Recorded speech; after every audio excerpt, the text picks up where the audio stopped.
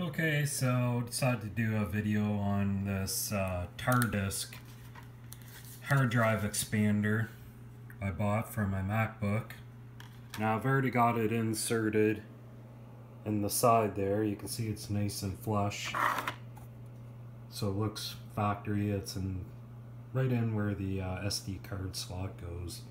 And what this does is expands the hard drive. So this is the current hard drive memory that I have on my MacBook Air, and it's showing 27.9 gigabytes free of the 120.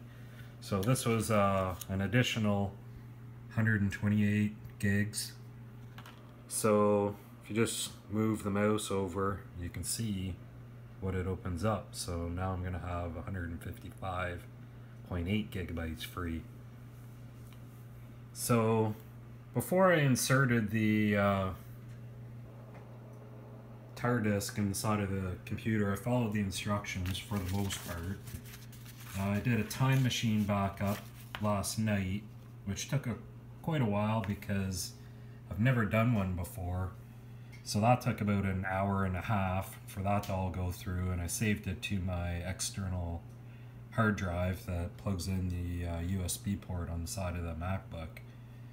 So I did that, and then I just made sure all the apps were turned off and did a first aid check of the hard drive. So I just followed the instructions all the way through.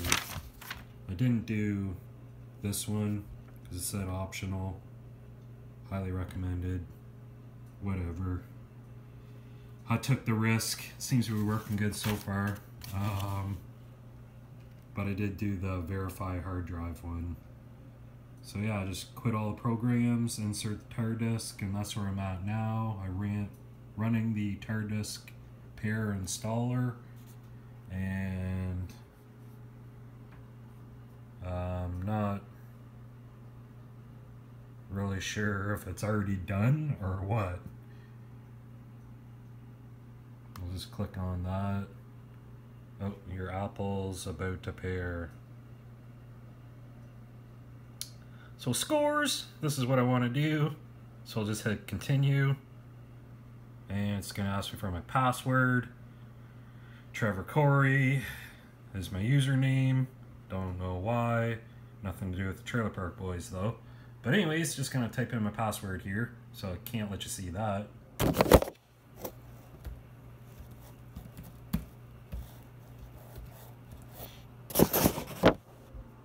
And password's in, hit OK, and looks like it's working. I don't know how long this is gonna take, but while that's chooching away there, I'll just explain why I got it. Like, even though I had 28 gigs left on my hard drive, it wasn't enough. Want to get into doing some more GoPro footage editing, and those files are pretty massive. Like, even though I dump everything off my hard drive on my MacBook after I edit a video and upload it, it's still, you need the space on it to put these mega files on so you can sort through them while you're editing your video. So that's why I got it. And I thought about buying a new MacBook, but they're like $2,000, and there's nothing wrong with my MacBook Air that I have. It's not obviously as powerful as the new MacBook Pros for editing, but it's good enough for me. I'm definitely not a professional, so I picked up the 128 gig TarDisk for $120 on eBay. And with all that being said, it looks like it's done. I just need to restart the computer, and I'll go ahead and do that, and we'll see how much it takes to come back up. And I'll go back into my little Apple task bar thing there up at the top and see how much free memory I have, but obviously I'll have 155 gigs. Because that's what it said before I ran it. So I'll just go up here. What's this say? take a tour. Maybe I'll do that in a minute, but we'll go up here about this Mac and then go to storage, and looky 154 gigabytes free. Now you can also get the a bigger one, I think a 256 card, but it was a lot more money, like double the price, and this is going to be plenty for me. I mean, I can't really see myself filling this up for quite a long time, so yeah, it was pretty much that easy to install. And maybe we'll just see what the take the tour thing's all about here. Click on that.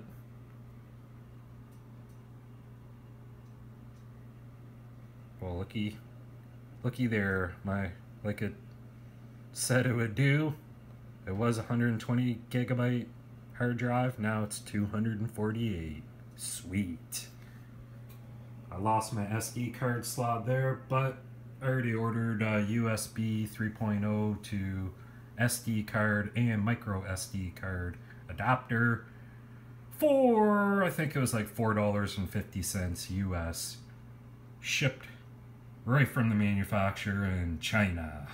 So I'll be able to put my files on my MacBook off my SD card through that, and in the meantime I'm gonna try downloading some files right straight from the GoPro with the Bluetooth.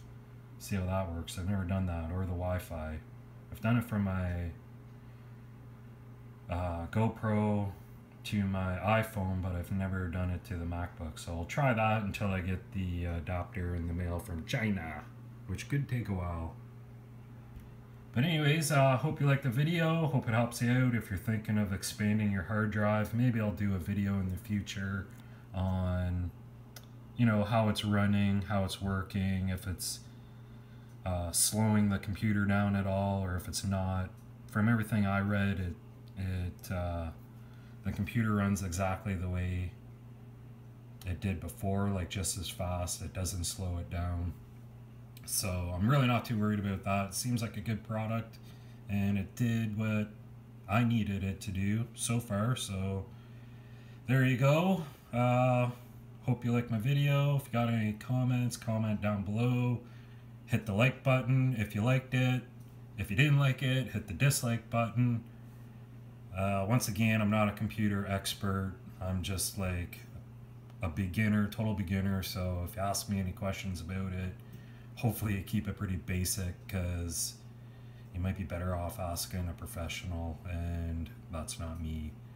But just thought I'd do this to help you out. If it's any help to you, that's great. And thanks for watching. One more thing, I just hit the continue button there on the tour, and now it's asking me to register your TarDisk. So that's going to be entirely up to you. Not sure if I'm going to do that. I don't know. We'll see. Anyways, thanks again.